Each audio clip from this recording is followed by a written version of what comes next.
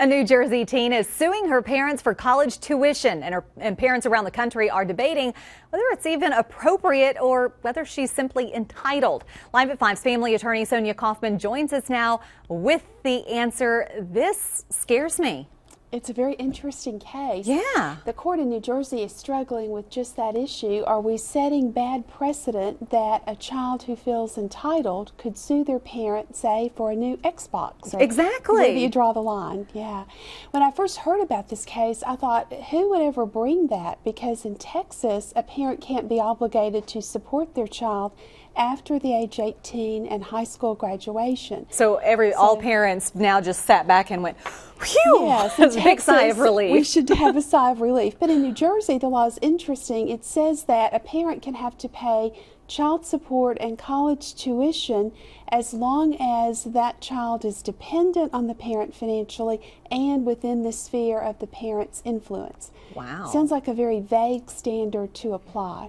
But so still no determination at this point? Well, the young lady dismissed her case today because she's moved back home, but the court was eventually going to have to decide whether her parents had voluntarily cut her off and abandoned her, forced her out of the house, or whether she left on her own to become independent. So it was going to be a very fact-intensive question, and the judge wisely said to this family, you need counseling, because it sure seemed more of a parenting issue than a legal issue at that point. And I wonder whether the friends that actually supported the daughter will actually remain friends with the parents after this is all said and done. Don't you know, I wondered that too, because they asked for $13,000 in attorney's fees to be reimbursed.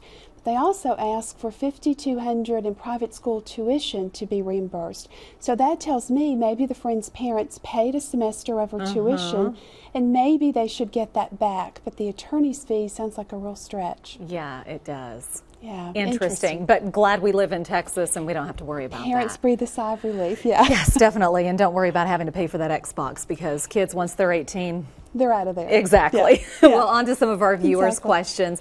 This person says, I'm wanting to change my son's last name to mine. I'm the only one on the birth certificate since his dad didn't sign it at the hospital. His dad's never been in his life and has no contact with him. Is it an easy thing to do, the name change, or do I have to hire a lawyer? I think the answer there depends on whether the dad's parental rights were ever established. If so, then he would have to be notified of the name change. If no one's rights were ever established, then it is simply a name change. Okay, easy enough. Yeah. This person wants to know, if you're not married and you want somebody in particular by your side in ICU, do you have to get something notarized? I think that depends on the policies of the hospital, on who they will allow in intensive care. Someone simply being there is a simpler question than someone consenting to medical treatment and making medical decisions. Okay. And for that issue, I would get a medical power of attorney to authorize that person to do that. Okay. What are the first steps of gaining custody of your child following the end of a relationship?